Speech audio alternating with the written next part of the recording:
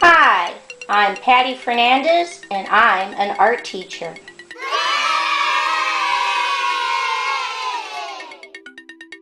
Visit my website at pattyfernandezartist.com. Okay, let's draw.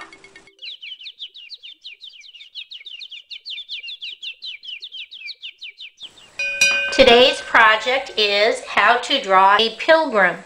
We're going to start on the left-hand side, and I'm going to draw the letter U. And then I'm going to come down a little bit, and I'm going to draw the letter U again. I go back to the first U, and I'm going to draw a slightly curved line at the top, connect. And now on the right one, I'm going to put a slightly curved line, connect on the right. I come back to the left and I draw a straight line, slightly curved line, straight line up on the left. Then I draw a straight line, curved line, straight line up on the right. I come back to the left and I draw a curved line out, in, connect on the left, curved line out, in, connect on the right. I come back to the left and starting about midpoint here, I'm going to draw a curved line up, over, down, and connect. I'm going to come down to the base and I'm going to draw a circle, and then I'm going to draw a slightly curved line in and a slightly curved line in, one curved line out, up, one curved line out, up. I come back to the left-hand side and I'm going to draw one straight line on the left, one straight line on the right. Go back to the left, connect the two, and I'm going to draw another straight line up, curved line over, straight line, connect. On the left-hand side, I go straight diagonal out, in, connect on the left, straight diagonal out, in, connect. Right in the center, I draw a square. Inside the square, I draw a dotted line. I come up to the middle and I draw a slightly wavy line to the left, slightly wavy line to the right. I come over here and I draw a little wavy line down on the left, little wavy line down on the right. Now I come down to the bottom again and I draw a straight line, curved line, straight line, connect. Come back to the left, draw me a big curved line down off the page on the left, big curved line down on the right.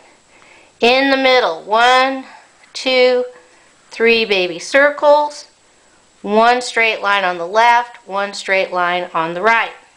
I come back up here on the left and I draw a straight line, wavy, wavy line in, connect on the left and on the right, straight line out, wavy, wavy line, connect. On the inside, I draw one oval, two ovals, and I draw a little curved line inside, inside, and I'm going to fill that section in so I don't forget with my black marker. In the center, I draw a curved line, little curved line, little curved line. Now on the right, I'm going to come right about here and I'm going to draw a big curved line down and out, bottom of the page. On the right, big curved line down and out. Now I'm going to do what we call an overlap. I draw a straight line, jump over, straight line up, right there.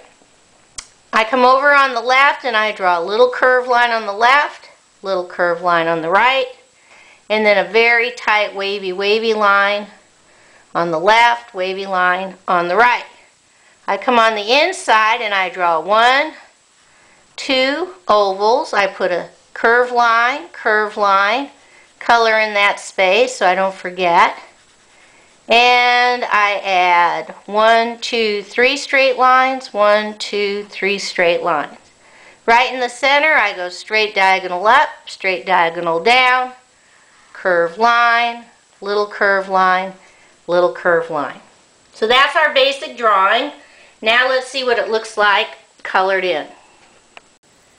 Alright, if you have multicultural crayons, I'm going to color my faces my ears and my necks with peach or apricot color.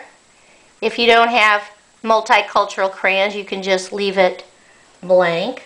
And because my whole entire outfit is black, I'm going to use my black crayon, but not so dark that I take out my drawing. So I'm going to color this all in black. And now I'm going to come up and do my hat. This is my hat brim. And this section of the collar. Now, because it's just basically black and white, I'm going to take my yellow marker and color in my hair so it really pops. And just this little section down here, yellow marker.